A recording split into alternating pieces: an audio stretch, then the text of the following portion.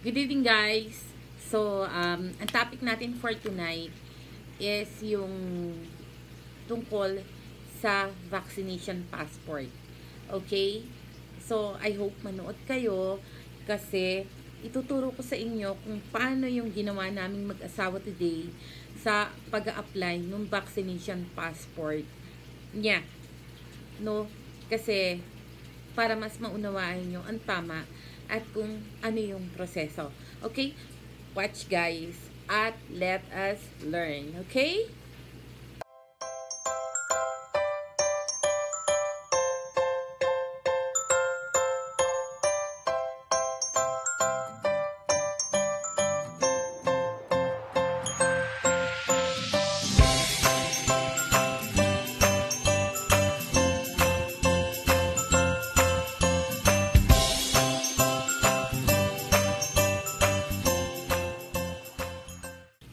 Hi! Good evening! Kumbawa!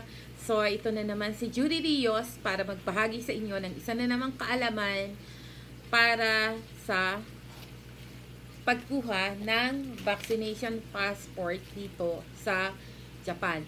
Okay, dun sa nakaraang live ko, ang sabi ko sa mga information din na nakalap ko na ang application ng vaccination ay sa pinakamalapit na City Hall, sa City Hall nyo or sa Yakuba or kung sa Kuyaksyo na malapit sa inyo, no? Pero, unfortunately, today, nagpunta kaming mag-asawa sa City Hall kasi my husband is fully vaccinated. So, ngayon, yung pagka fully vaccinated niya, dala namin yung kanyang vaccine na coupons, yung may papel na nakadikit doon. Pinakita ko yun sa last slide ko eh. Nakadikit doon yung first vaccine date, yung kung ano yung vaccine na ginamit sa kanya, kung anong day, kung saang ospital. Tapos yung second vaccine day, kung anong vaccine yung ginamit, kung anong ospital. Pagpunta namin ng City Hall, sinabi sa amin na sorry guys, hindi sa City Hall, kundi sa Hokkaido or health center ng syudad nyo. Okay? Uulitin ko, hindi po sa City Hall ang application ng vaccine passport. Kung hindi po sa health center. Sa health center or Hokkaido kayo mag-a-apply ng vaccine passport. Ano? So, ayan, binigyan ako, diba? Binigyan ako sa health center ng application for vaccination certificate of COVID-19. Ayan. No? It's also written in English. Meron nitong Japanese and English, merong Japanese and Portuguese. So, tatanungin nila kayo, what do you want? English or Japanese or Portuguese or Brazilian language, ano?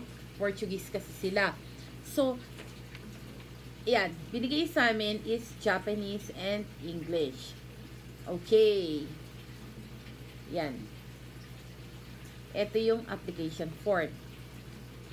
So, ano na ano yung mga requirements? So, ang requirements is yung form na nakadikit, yung sticker nung inyong vaccinations. Kailangan nakadalawang turo kayo or nakadalawang shot na kayo, complete shot ng vaccine. Pagkatapos, passport.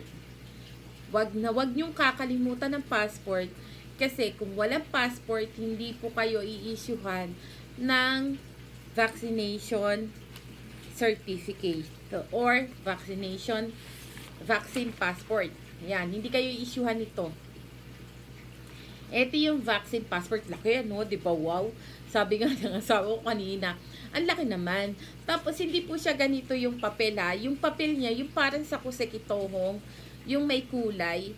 Siguro, depende sa city yan. It's either pink or mint green, light blue, light brown yan. Yon. Yun po yung, meron po siyang official paper. Ito kasi, ito lang yung nilalaman, yung inexplain ko nga nung nakaraan. Tapos, dito tayo, balik tayo sa application form. Ano-ano ba ang nilalaman ng application form? Ang nilalaman ng application form is yung name, yung phone number, yan. Tapos, kung yung mismong tao na yon ang nagpunta sa City Hall, katulad ng husband ko kanina, siya mismo yung nagpunta, hindi na susulatan tong part na to. Tapos, kung halimbawa ako naman ang nag-apply ng vaccination passport for him, may sasagutan dito sa ibaba na husband, applicant relationship with is husband, parent or child, grandparent or grandchildren, and others. Yun yung nakalagay. Tapos, doon sa pinakaibaba, nakalagay doon yung kung kayo ba ay may planned travel. Ayan, kalagay ano, basahin nyo, planned travel. Lalagay nyo dyan kung ano yung destination. Ayan eh, no? Nakalagay dyan kung ano yung destination na pupuntahan nyo. So, inilagay namin dito is Philippines. Kasi, yun yung pupuntahan niya. Pagkatapos, type of this application. Meron siyang new application or reissue. Kasi, halimbawa, nag-apply kayo dati, tapos nawala nyo, kakasimula pa lang naman ito nung July 26.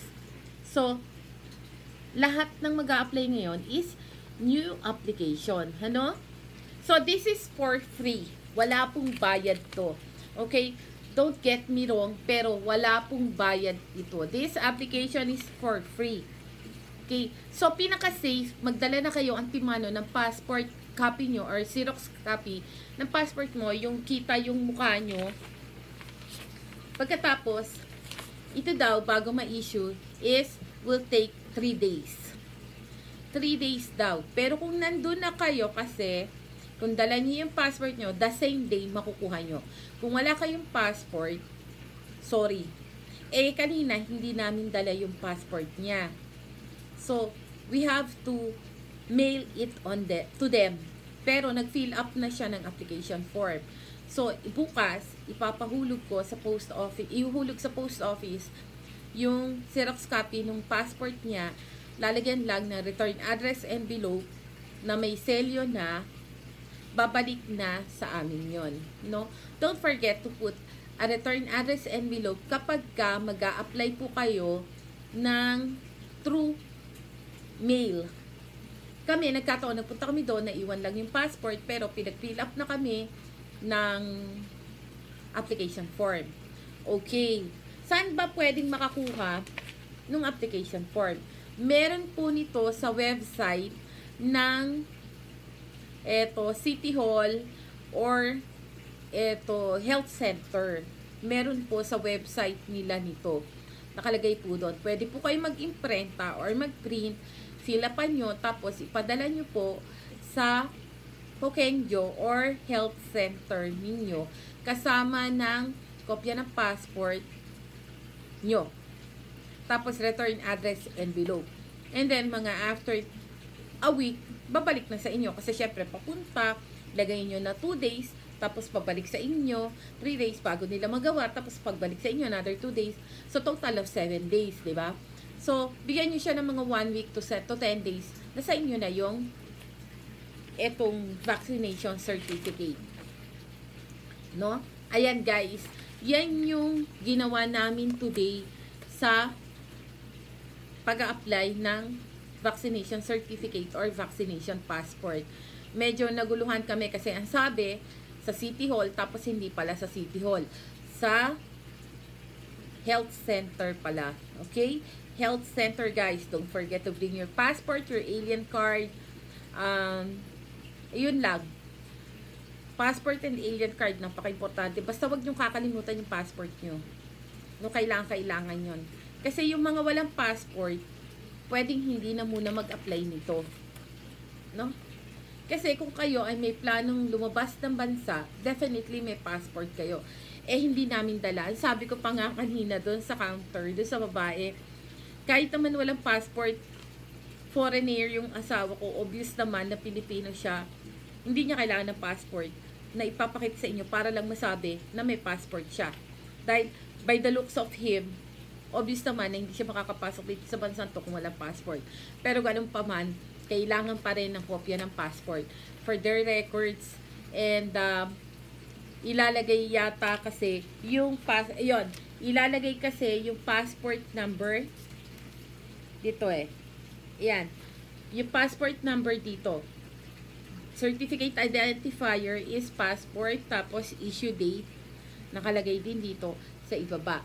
Kaya don't forget your passport, your alien card. Yan ang wag na wag nyo kakalimutan.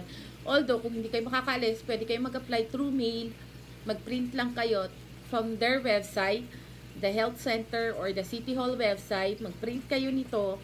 Pagkatapos, ito pala, mag-print kayo ng application form, sagutan nyo, padala nyo sa kanila. Don't forget to samahan ng Xerox ng passport and return address envelope na may selyo na 84 or 94 yen.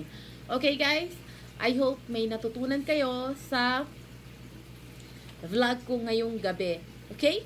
And I hope to see you again and mag-share pa ako ng maraming kaalaman sa inyong lahat. Maraming salamat at sana'y manatili kayong ligtas lahat. Always wear your mask. Okay? God bless us all at huwag kalilimutan, hindi bibigay ng Panginoon ng isang pagsubok kung walang dahilan at hindi natin kaya. Okay? Thank you guys. Oyasuminasai. Arigatou gozaimasu. Bye-bye.